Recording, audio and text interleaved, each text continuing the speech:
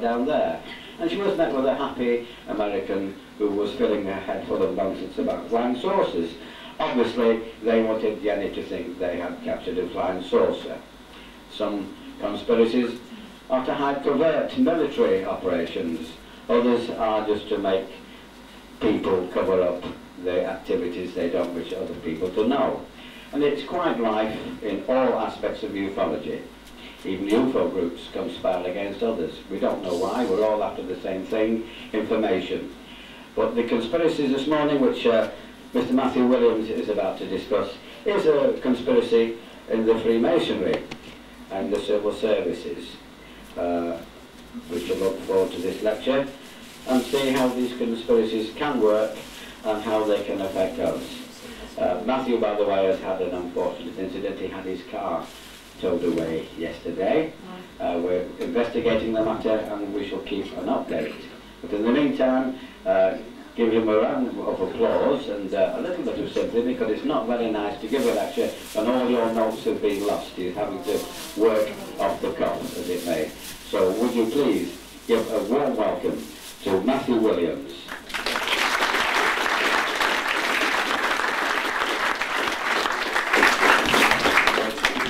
Hear me up the back? Can you hear me up the back? If you can't, just sort of stop me and say, and I'll turn this thing up by here. Let me just bring this up onto the stage because it'll be easier for me to... Because I lost my notes, I had lots of visual images which would have helped me, and I'm determined to show you some of this stuff, so I'm going to draw it. So this is going to be my Rolf Harris impression now. Right. Because a lot of what I'm going to tell you today will have significance with symbols, and getting you to understand some of the symbols that the Freemasons use. Obviously, if I draw them, you know, it would be the same then as if I was to show you the OHPs, which I haven't got. Right. Okay. I think if I bring this up as well. So I'm so tall, I can't work to that table level. Be hunched over it otherwise. So, right, I'll give you a little bit of introduction as to who I am first. My name is Matthew Williams. I've been investigating the subject of UFOs, conspiracies, the paranormal, since 1991 when I had my own UFO sighting. Prior to that time, I wasn't interested in the subject of UFOs and the paranormal. I was on a pretty normal life course. I was interested in you know, driving around fast in cars, like you know some youngsters do, and basically causing trouble. And I was quite rebellious, and you know I was just into having a bit of fun on the weekends, getting drunk, all the usual things. And the last thing that was ever on my mind was to drive across a mountain road and see a UFO one night, as I did. But after seeing this, it changed my life, and I went on a sort of voyage of trying to find out, a voyage of discovery, trying to find out more about these subjects, not really understanding what I'd seen and how to frame this and where it fitted into a lot of other things. I basically asked a lot of questions, met a lot of people, and my old life ceased. 1991 was a very life-altering year for me, the biggest change in my life that I've ever had. I must say that my eyes were opened to a whole new set of things that I'm glad I now know, but in some senses it would have been an easier life not to know these things. In some senses, I think that people do live in bliss in their ignorance. They don't know exactly the way society works, or maybe people have an inkling, but they don't want to believe the sinister aspect that could be behind some things. With respect to the UFOs, there is a possibility for there being life out there in the universe, which I think is an exciting possibility, to find that we're not alone in the universe. I now believe we're definitely not alone for a number of reasons. I've come to believe in life after death through personal experiences with mediums, clairvoyants. I've seen ghosts. And I also have now a firm belief in there being a higher power out there.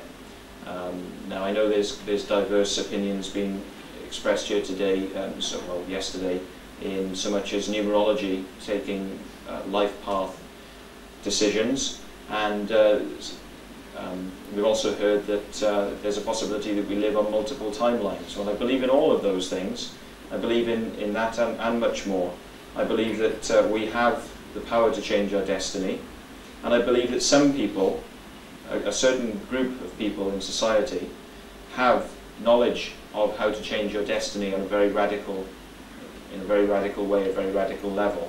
And these secrets are given to members of societies like the Freemasons at the highest levels, not the lowest levels, but at the highest levels, and that this is what the secrets are that are kept by the Freemasons. I believe that this stuff has been known about for thousands of years. This is no news to mankind, but because of religion, which is nothing but a control mechanism for people. It's just a way of herding people into a particular behavior pattern, and religion has taken away from people their right to connect at a deeper level with their spiritual sides, with the ability to use magic, which is not a negative thing. You know, magic can be used for good, magic can be used for bad. I've had personal experience of the use of magic, real magic, I believe real magic, and unless I'm deluding myself, there are people out there who can use this stuff and are using it today. And I believe from my research that this is where the Freemasons start their road to knowledge. Is a sort of, you start in the Freemasons at the lowest levels, you rise through the ranks, and eventually, if you get high enough, you'll be told some of these secrets. But what I'd like to ask people today is, how many of you know anything about the Freemasons, or do you just know the name, the Freemasons? How many know a lot about the Freemasons? Not many people here. How many people know how many Freemasons there are in the UK? 500,000? Do we have any offers on 500,000? You think all the police forces are much more? Yeah. Any other offers? There's 5 around here, I think. Okay. Well, he's the only bidder, so he's the only bidder, so I'll have to give it to him. You're out by half. There's 1 million Freemasons in the UK. So it's quite a high figure. How many people live in the UK? 58 million. 58? Well, I don't know, because I've heard different figures. I mean, because I suppose that's registered. There's people we don't know, you know, that aren't registered and stuff.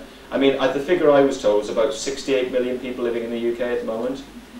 So, okay, take out of that maybe sort of 20 million, let's say, 20 million people who are male of the correct age to enter the Freemasons. This is my estimate on sort of the figures.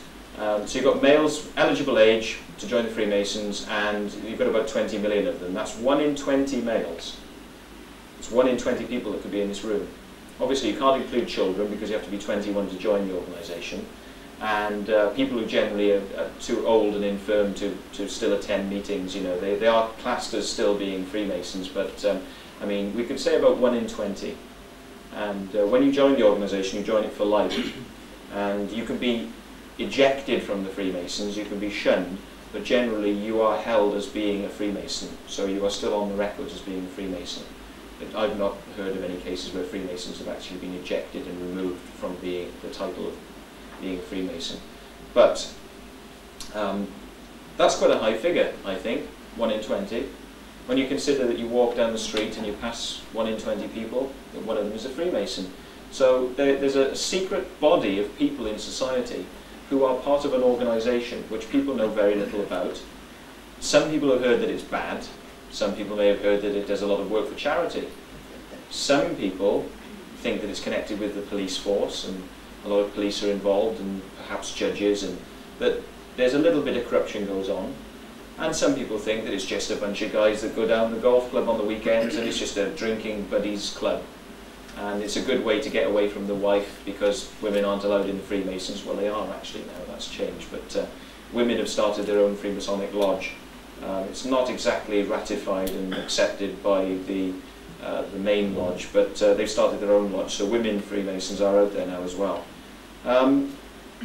But whatever you think about the Freemasons, I think the point I would like to make, if anything, is that people should make themselves more aware of what this organisation is and what its power is, because the people who naturally gravitate towards the Freemasons, or if they have a particular type of job in certain strata of society, managerial positions, owning of businesses that earn over a certain amount of money, professional people, doctors, solicitors, judges, all these people are the types of persons that the Freemasons like to attract.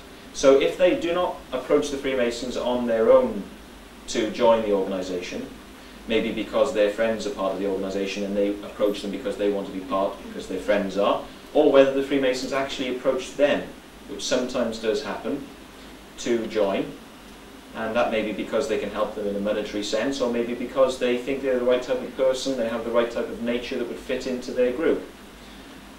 Whether that is what you think or not, I think that, whether that's your experience or not, I think that because the Freemasons hold so much sway in our society, we should be looking more now at what they do.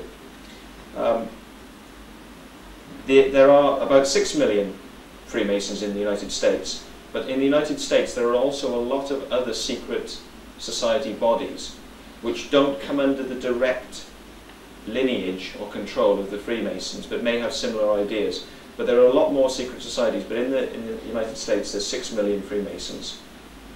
And Freemasons are very open about who they allow to join, in respect of they do not mind people of different sort of races, they don't mind people of different coloured skins. They're very open to all sorts of people. It's not a racist organisation. And they're very clear about this, and everything I see tells me that the Freemasons are actually very good along this line. Anyone can join. And there's an interesting point behind this. In a Freemasons video, which I managed to get hold of, which is a public information video, which the Freemasons commissioned a number of years ago, to take away the public's fear about what the Freemasons were. They commissioned their own video. And in this video it stated that the Freemasons liked to get people from all walks of society, all backgrounds, all religions, all colours, all faiths, whatever, to join the Freemasons. Now, this is interesting because the Freemasons are a religious order. They don't like to talk about this, and they will not publicly acknowledge it. In fact, in this very same video, it was stated that the Freemasons are not interested in matters of religion. And in fact, religious discussion is banned from Freemasonic meetings. Now, take that very seriously now. They're not allowed to talk about matters of religion in Freemasonic meetings, but they swear all their ceremonies in